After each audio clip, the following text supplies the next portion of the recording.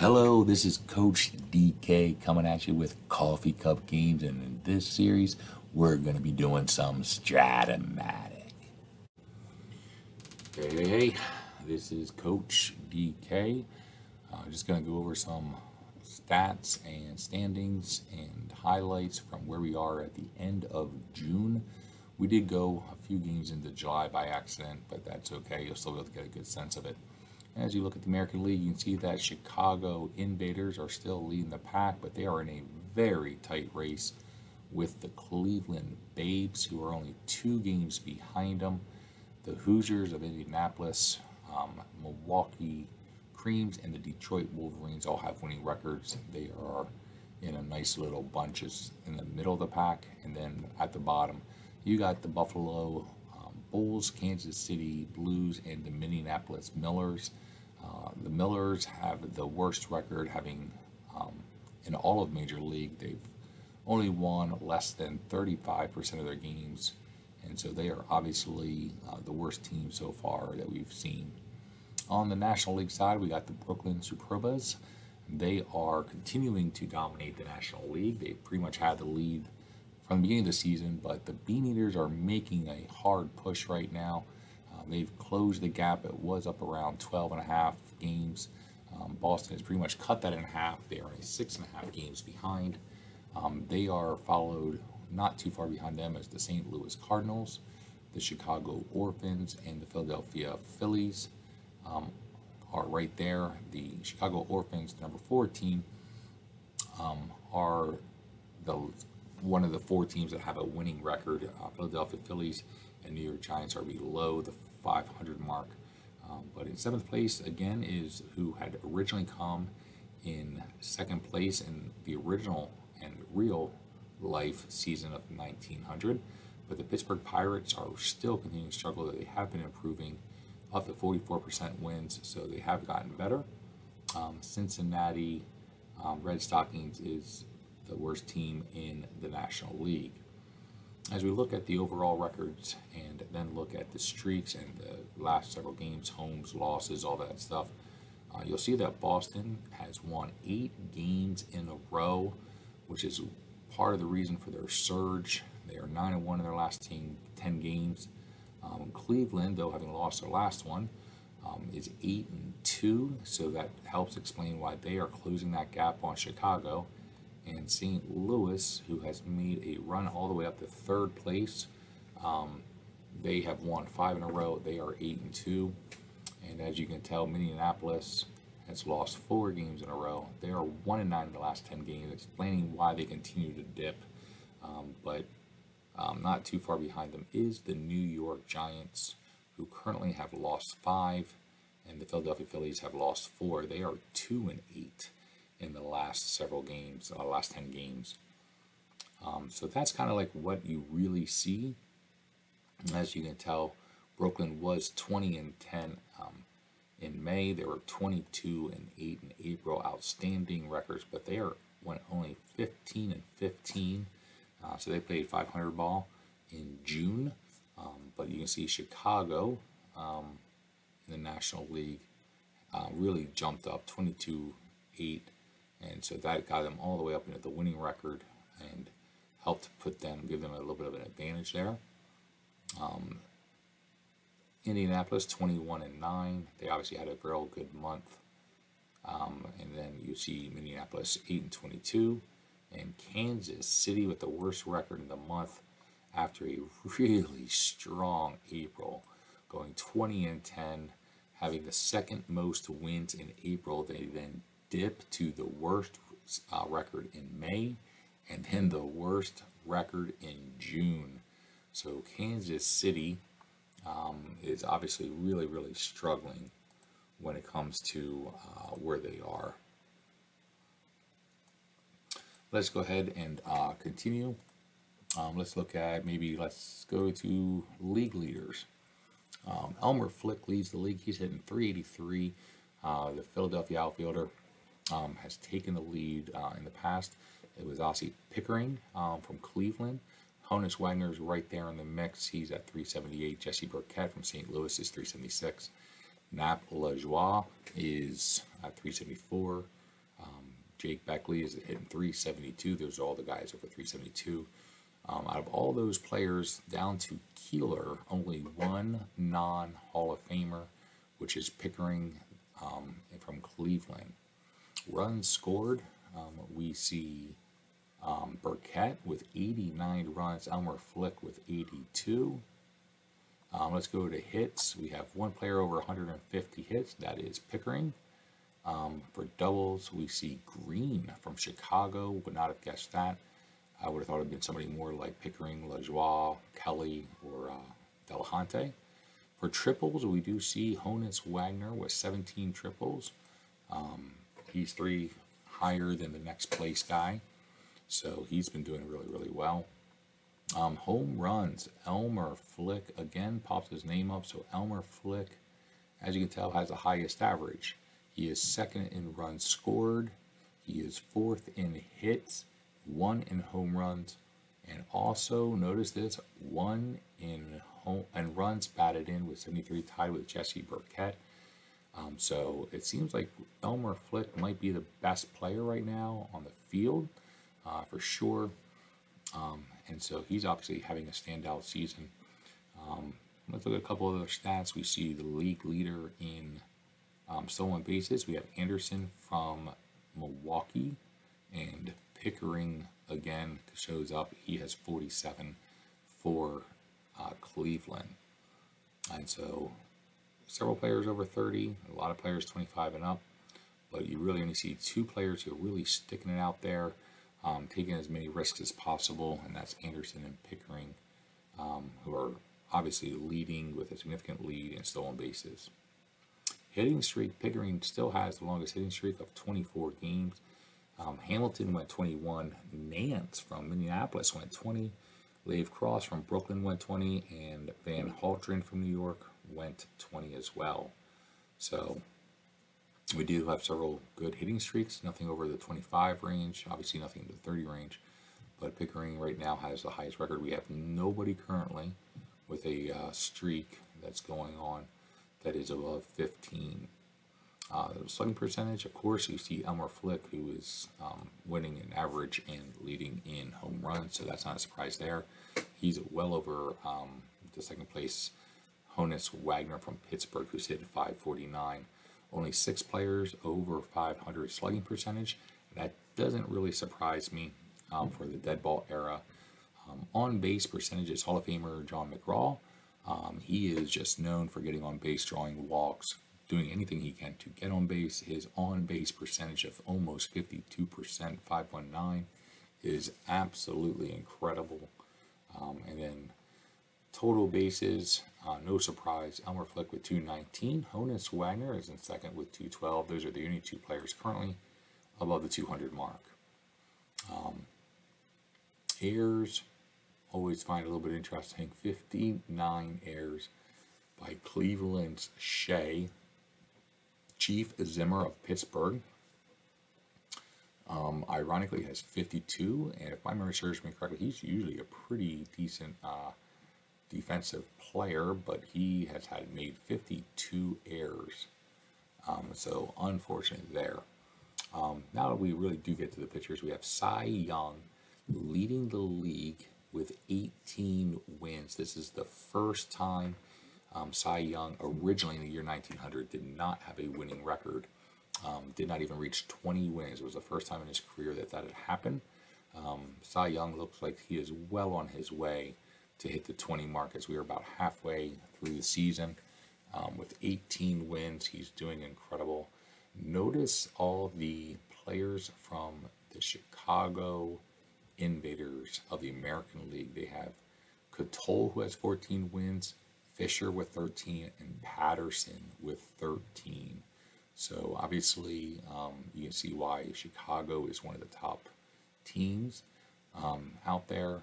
Leading the league with losses is Lee from Kansas City, who's tied with Bailey from Indianapolis. They both have, unfortunately, 15 losses, not the top of the list you want to be on. ERA, you see Cotole. He has a 1.28 ERA. And the last time we did a game, he was in it, and he got rocked, and so, which is ironic that he still is incredibly so low. But you see these four Charlotte guys. You have Cotole at 1.28. In third place, you have Denzer at 1.79. Fourth is Patterson at 1.8. And in 10th is Fisher at 2.35. So Chicago Invaders of the American League are doing absolutely incredible. You do see two guys from Milwaukee, Rubodell and Reedy. You see a couple guys from Indianapolis. You got Kellum and Gardner. A couple guys from Cleveland in Hart and Hoffer. So see a lot of the same teams showing up. Obviously, it is Cotole who has the best ERA. Cy Young with the most wins complete games. You have Jack Cotole and you have Pink Hawley, both with 12. Deneen has 11, and Joe McKinney has 11 as well. For saves, how it has been pretty much all season. Harry Howell from Brooklyn has leading, but Wilson, Gardner, and Harvey are all right behind him. Shutouts, only one player has 4 shutouts, and that is Jack Cotole. He has 4 shutouts, but you do see Frisk, Gear, Deenan, and Pink Hawley all with 3. The most earned runs, wow, Patton has given up 105 earned runs. The Kansas City pitcher obviously is having a season he would like to forget. Strikeouts, we have Cy Young, the Cardinals right-hander, future Hall of Famer. He is leading the league with 70. 3 other guys are above 60. That is Noodles Hahn at 62, Ned Garvin at 62, and Jack Cotole at 63. If my memory serves me correctly, Jack Cotole actually led the American League in 1900 with strikeouts. So no surprise that he's leading it now. Here's an interesting one that I saw. You have Rube Woodall from Milwaukee, who's averaging 4.6 strikeouts every 9 innings. And then you got the same player, Rube Woodall from Pittsburgh, who has a 4.16 strikeouts per 9 innings. And so, as we mentioned before, Rube Woodall played actually for both Pittsburgh and Milwaukee during the season, year 1900.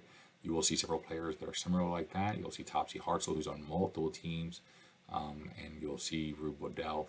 And so both of them are present in multiple places. But those are the league leaders. You'll see that Philadelphia leads the league with a 298 average, almost hitting 300 as a team. That is 40 points better than the last place Minneapolis. So I'm not sure who's better or who's worse. Is Philadelphia just that good, or is Minneapolis just that bad? My gut is Minneapolis is that bad, as we have about 5 teams that are all above 290, and so only 2 teams are below 270, Buffalo being the other one. Minneapolis is 8 points behind them, so Minneapolis really struggles. When you look at the league totals, it's 282. Minneapolis is just really, really struggling. ERA, we did point this out with all the Chicago guys. The league ERA is 3.66. Chicago is at 2.32. Absolutely incredible. Unfortunately, they're only hitting 274, so they are 5th worst team in batting in the league, but they are by far the best pitching staff. Milwaukee is 2nd with a 2.69.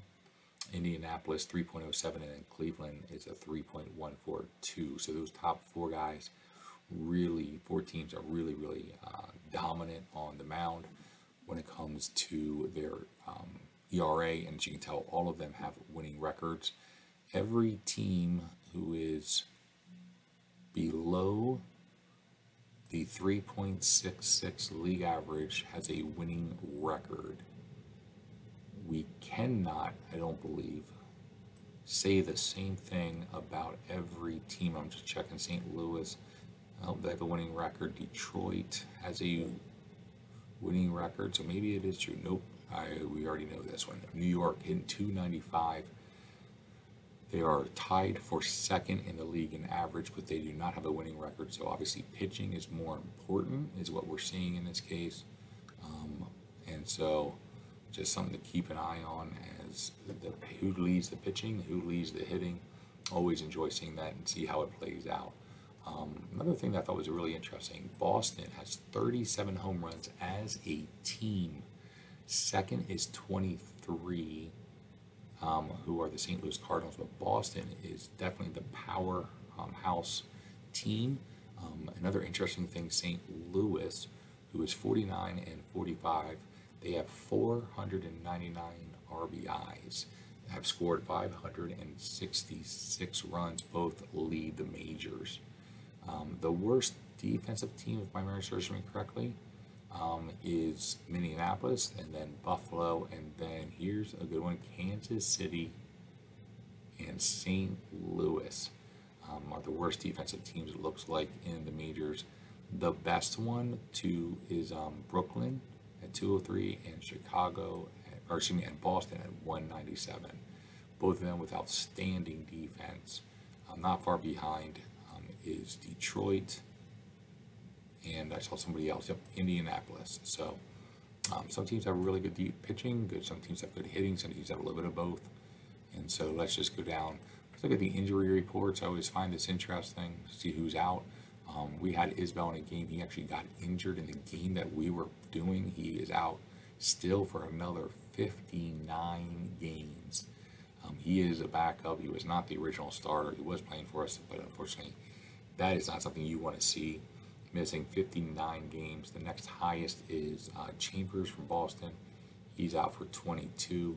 But when we look at the team, Cleveland, who is doing very, very well right now, has 170 games missed so far this season through June, and over an entire season already, and we're halfway through.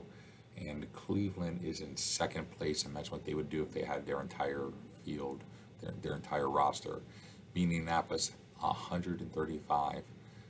Now the lowest, ironically, is Buffalo, the worst team, one of the worst teams out there. Buffalo is third worst, I want to say. I'm just double checking. Nope, they are third worst. So it's Minneapolis, Cincinnati, then Buffalo in the bottom in that order. And so, but Buffalo has only had 25 games missed. So always enjoy seeing who's missing, who's not there. I know Wolverton is a starter. Frazier has a pitcher, I believe. Starting to learn some of these players much more. You see the Cleveland Babes, they have had 11 guys on injury at different times. So just something that obviously keeps on playing out. As we continue just looking through the stats, I think I covered almost all these runs, ERA, saves, wins, current hit streak. Current hit streak we didn't cover. Honus Wagner is leading with the current hit streak. He has 12 games. Gennins of Cleveland has 11, and Matic, who I do not remember him playing in the game that we did for the Creams. He has an 11-game hitting streak, so don't really remember that at all. Here's the last thing we're going to be looking at, which a couple more things actually. We'll do the awards and the records. Cy Young leader right now is Jack Cattol. He is the best pitcher. We just went against him. Cy Young is second. It is obviously those two, and then followed by Rube Goodell from Milwaukee. It is a three-man race. Cattol is obviously winning it, but as we covered with Cattol, he is a streaky pitcher. He will win a bunch, and then he will lose a bunch. To no surprise to me, Elmer Flick is the MVP leader. Pickering was the leader, but I would say Flick definitely is deserving, leading the league in the average and in home runs. You will see who some of the best players are. You have catchers, Powers, first base, Bickley, Lajoie, Jimmy Collins, Shugart, Burkett, Pickering, Flick are all leading. Wagner, ironically, is behind Flick in the race. Jimmy Barrett is behind Pickering, so good job for him. Dolan is the second best shortstop, so some neat little list there. Golden Gloves, you can see we got some Hall of Famers in there. Vic Willis from Boston, Nat Lajoie from Philadelphia, Jimmy Collins, Boston, George Davis, New York, are some of the Hall of Famers. But I also see Piotr Jones, Dummy Hoy, Pickering from Cleveland, so some familiar names that we've covered. The only one that I'm not as familiar with, ironically, is Fisher, because we've only done one Minneapolis game. But so let's go ahead and jump now down to the record book. Any records that were set. We did have two games that went to the 13th inning. So previously it was just the one game in April. We had a bunch of 12s, but now we have two more games in the month that went to the 13th inning. Most runs, third place, 22, so 25 by one team, Minneapolis, when they destroyed Detroit, 25-4 still is the high. Most hits in that same game, 32 hits by Minneapolis. Looking for any new records that we might have. Most hits for both teams, 37, tied for fourth, happening June 19th. Not really seeing anything. Home runs. We had two more guys. Sullivan twice within a week, within 4 or 5 days, had games where he hit 2 home runs. So that's a big story. Sullivan's probably one of the leaders, I would imagine, by now. I don't remember saying his name, but in home runs, since he had 4 within the very end of the month, that's pretty awesome. One of the ones I always try to look for is least amount of hits, and right here we go, least hits. So we had another one hitter by Pink Hawley of New York when he went against Chicago. So we have 5 players with a one hitter, still nobody with a no hitter. So I always like to check that, see if anybody pops up there. Most strikeouts in one game, that's the new record that happened in June. Sparks of Milwaukee struck out 8 players in a 9-inning game on June 9th. That's obviously significant, particularly in the dead ball era. And so there you go, that's the record book. So those are pretty much everything that we got right now. We'll just get it back as we end onto the league stats. Chicago again leads the American lead with a 59-37 record, but they are in a tight race with the Cleveland Babes. In the National League, you got Brooklyn Superbas, still with a somewhat comfortable but very quickly closing and shortening lead over the Boston Beaneaters. Again, the way that we do this is we take the top 2 teams from the original year 1900. That was in the American League, Chicago and Milwaukee. And so they are automatically given a free pass into our ultimate tournament.